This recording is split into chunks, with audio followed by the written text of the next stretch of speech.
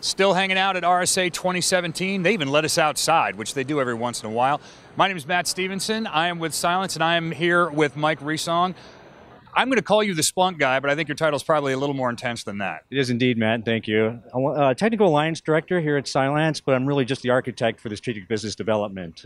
Just the architect? Probably goes a little deeper than that. Maybe a little bit, but I do all the technical uplifting for any of the business operations we have for partnerships. So Splunk is really kind of establishing itself as the connective tissue, not just for security, but really for the IT industry in general. What do we got going on with them that makes it so interesting? Yeah, outstanding. So in most cases, when we transfer information from all the great technical information we get on our security, on our endpoints that we collect, all that forensic information, all device information, we can port it out to a SIEM.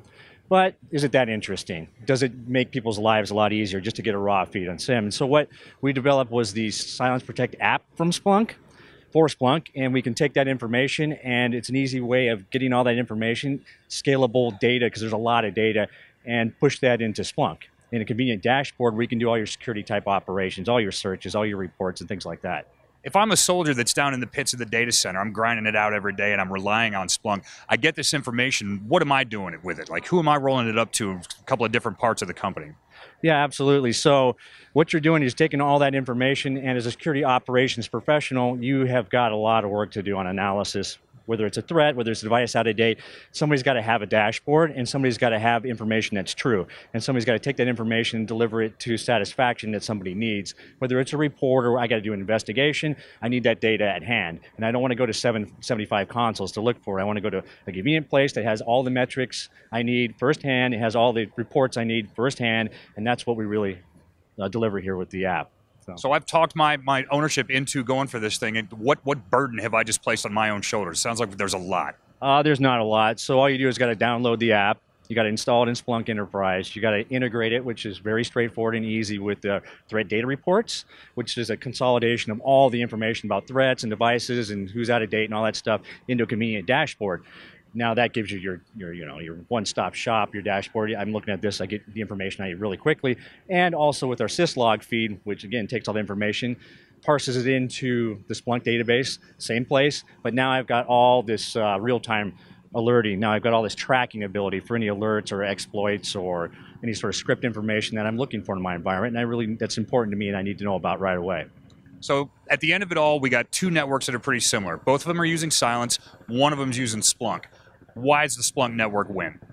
The Splunk network wins because there's a lot of business and technical reasons to do that. The business reasons are I got one place to look for everything. Everything is parsed in properly into a convenient dashboard that now I can have my security operations team just look at one place. I don't have to go searching. I save a lot of time doing that.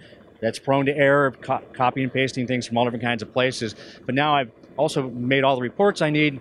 Just hit one button and boom, I have what I need. Now for security operations perspective, I get all that data now. It's searchable across all my Cylance Protect information. Plus I can merge that or search that with any of the Splunk data that's already there from other threat feeds, network, whatever. So that's really the benefits you get. You take the power of the mathematical model of Cylance, you merge it with the reporting and analytics power of Splunk, and you really get things that can help you protect your endpoint more in a quicker, with lower footprint for your security operations staff. So we've thrown a lot of stuff at you there. You can get even more details by clicking in the links below. If you're looking for information on Cylance, you can always find us at www.cylance.com. Also at Cylance Inc. on Twitter. Information on Splunk, find it at www.splunk.com, at Splunk on Twitter as well. We've got really interesting data sheet that walks you through on this, and you can also grab the app. Obviously, the helicopters are coming for us. I'm not sure what we did wrong, but they're chasing somebody out of here. Stick around because there's a lot of more cool stuff to come. Hashtag for the show this week is hashtag RSAC 2017.